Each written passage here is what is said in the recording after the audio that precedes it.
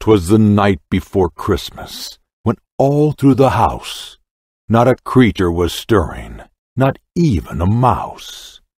The stockings were hung by the chimney with care, in hopes that St. Nicholas soon would be there.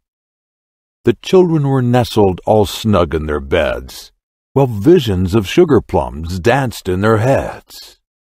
And Mamma in her kerchief and I in my cap had just settled down for a long winter's nap, when out on the lawn there arose such a clatter, I sprang from the bed to see what was the matter. Away to the window I flew like a flash, tore open the shutters, and threw up the sash. The moon on the breast of the new-fallen snow gave the luster of midday to objects below, when what to my wondering eyes should appear but a miniature sleigh and 8 tiny reindeer. With a little old driver so lively and quick, I knew in a moment it must be St. Nick. More rapid than eagles his coursers they came, and he whistled and shouted and called them by name.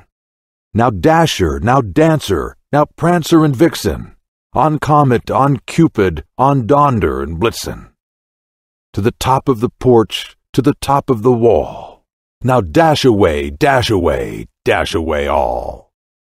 As dry leaves that before the wild hurricane fly, when they meet with an obstacle, mount to the sky, so up to the housetop the coursers they flew, with the sleigh full of toys, and St. Nicholas too.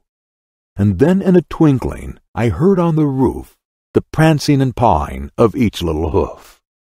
As I drew in my hands and was turning around, down the chimney St. Nicholas came with a bound. He was dressed all in fur from his head to his foot, and his clothes were all tarnished with ashes and soot. A bundle of toys he had flung on his back, and he looked like a peddler just opening his pack. His eyes, how they twinkled! His dimples, how merry! His cheeks were like roses, his nose like a cherry.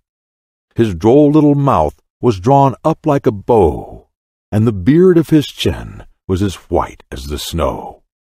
The stump of a pipe he held tight in his teeth, and the smoke it encircled his head like